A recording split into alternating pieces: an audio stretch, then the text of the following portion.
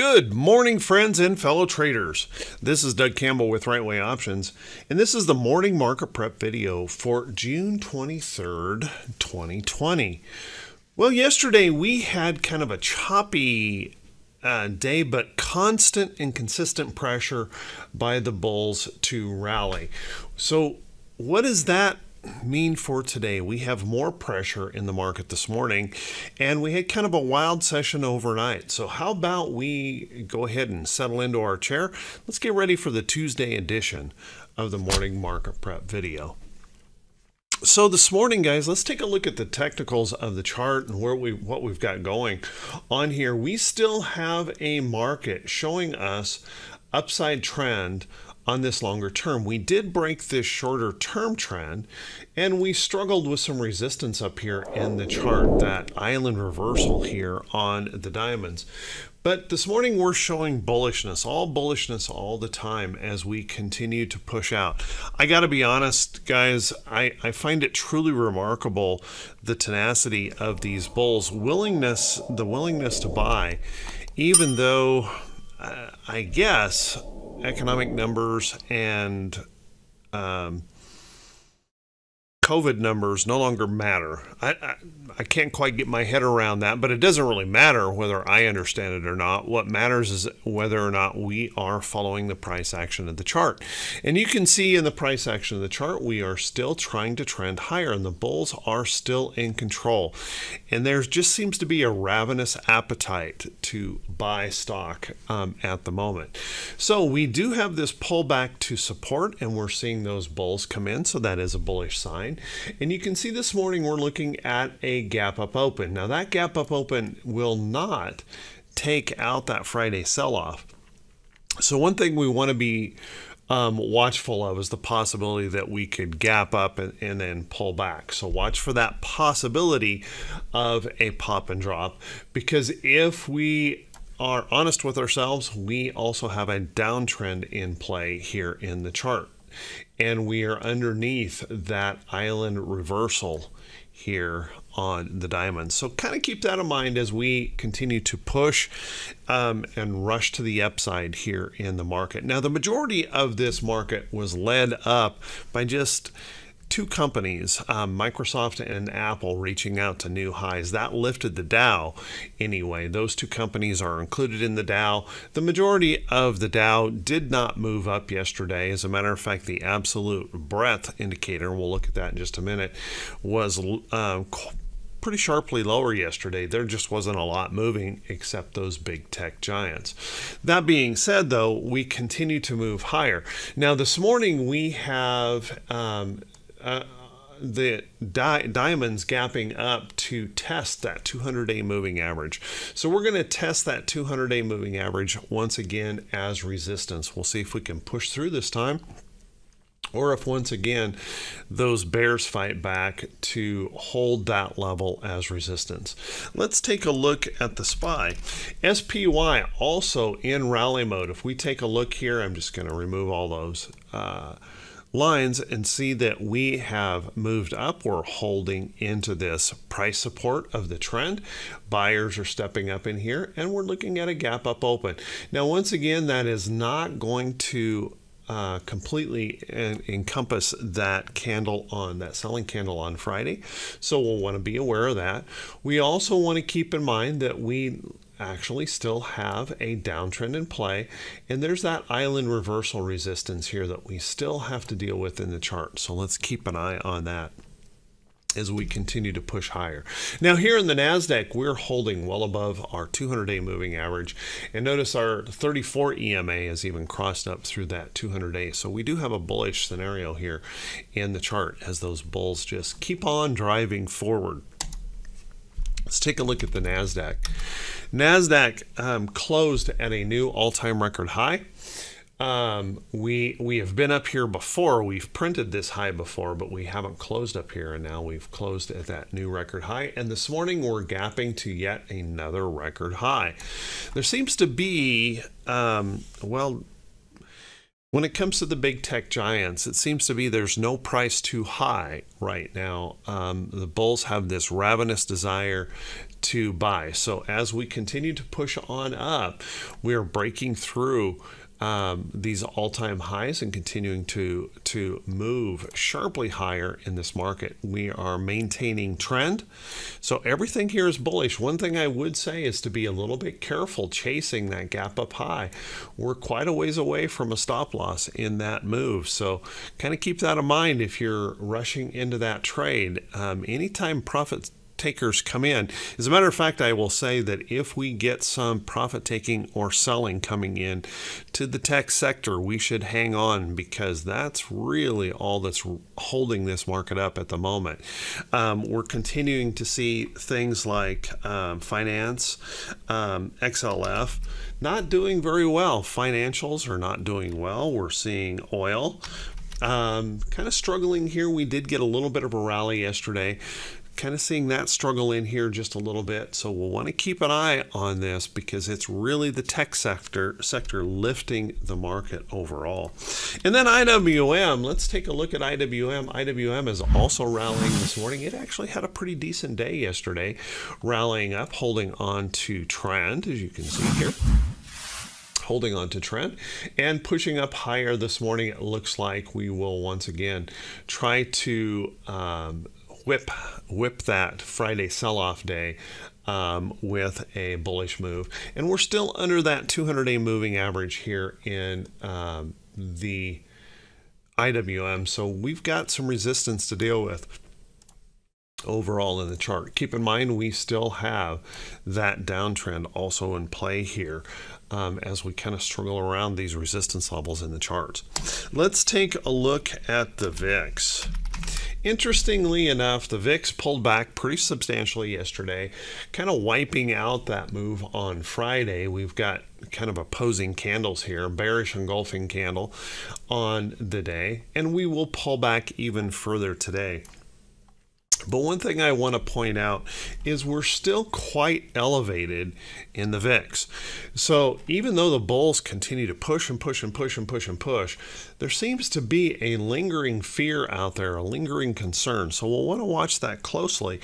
Not so much that you want to panic about it, but if we start seeing some profit taking coming in, we could see that fear or a news event.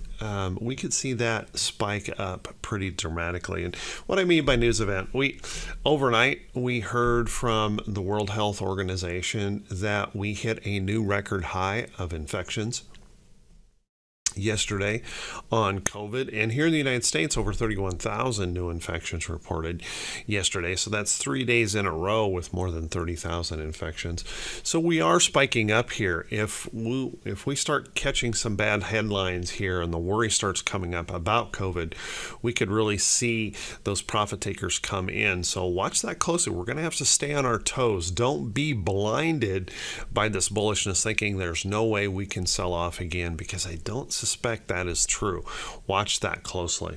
And then let's take a look at a T2122, which is the 4-week new high, new low ratio.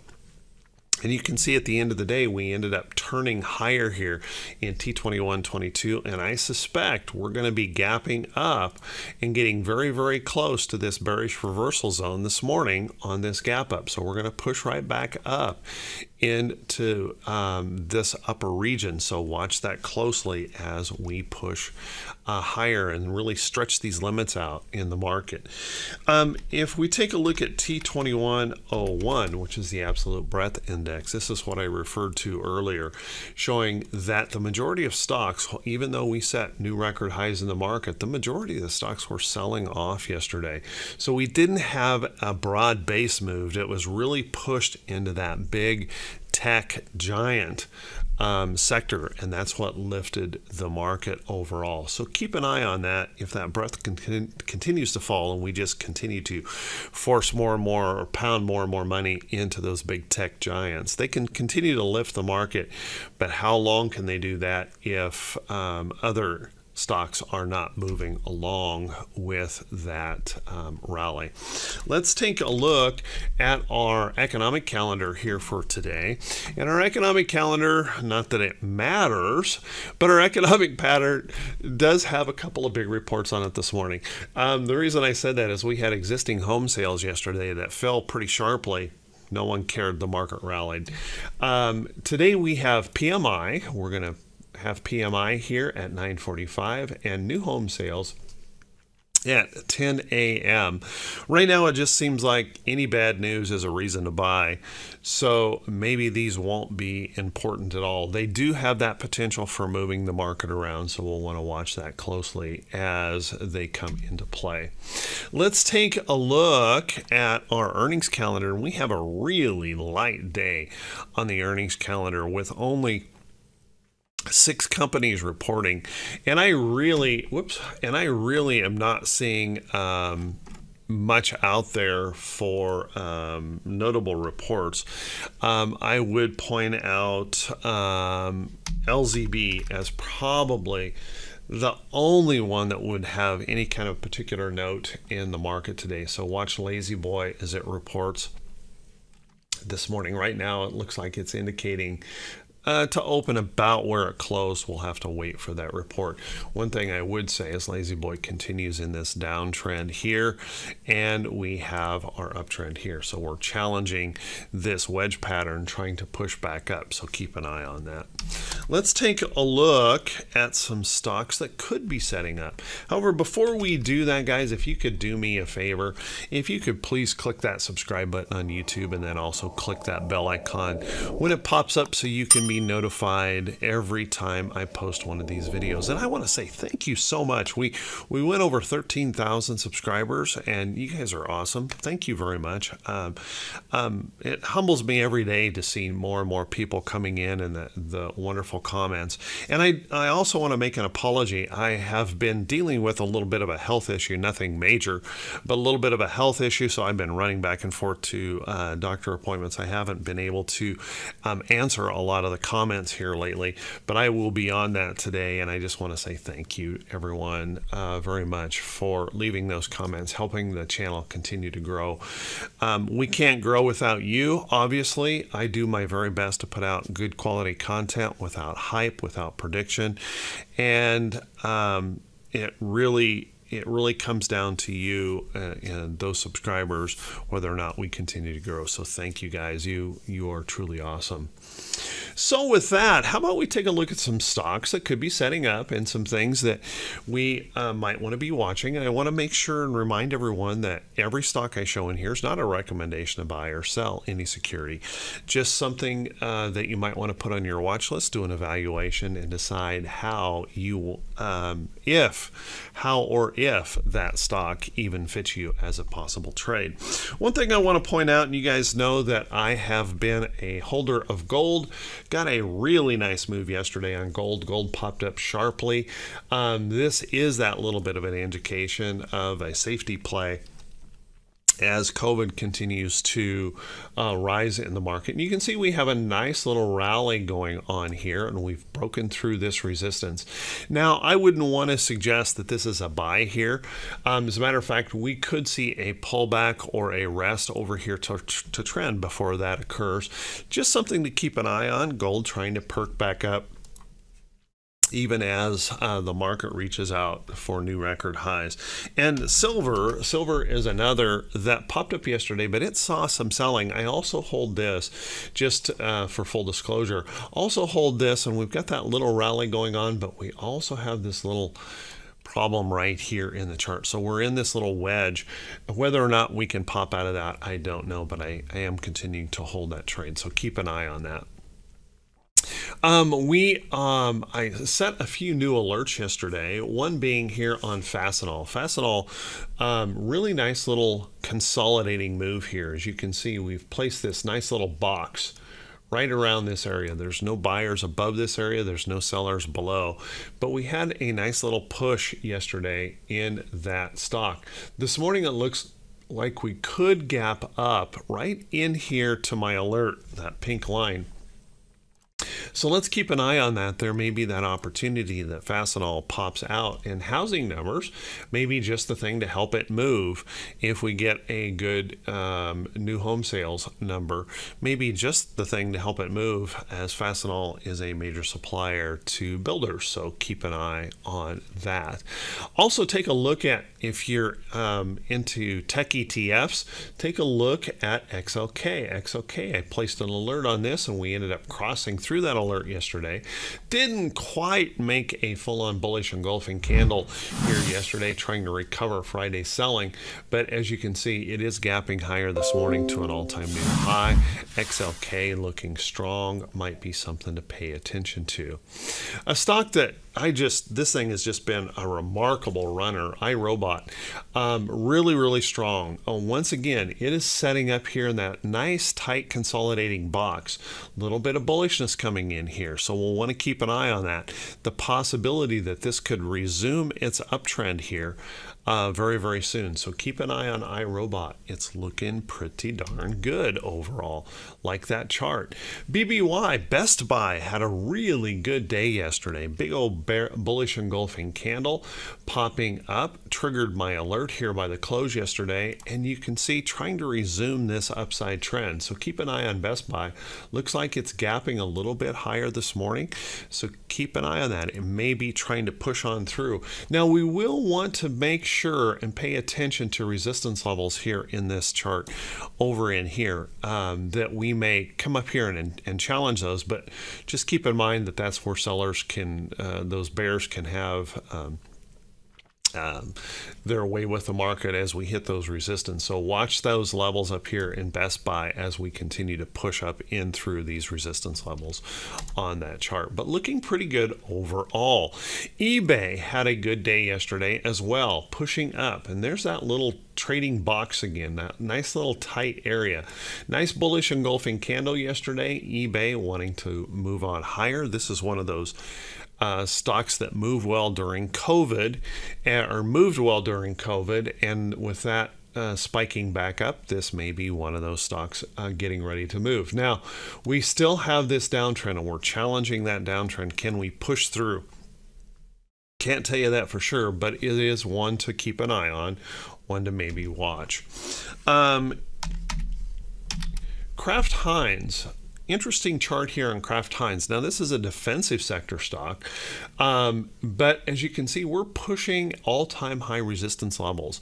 Kraft Heinz did really, really well during the COVID situation because everyone was out buying mac and cheese and stuff to feed the kids while they were home.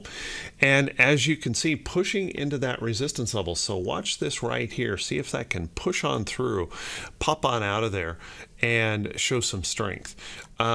There is that possibility that we can move right on through that level. So keep a close eye on that.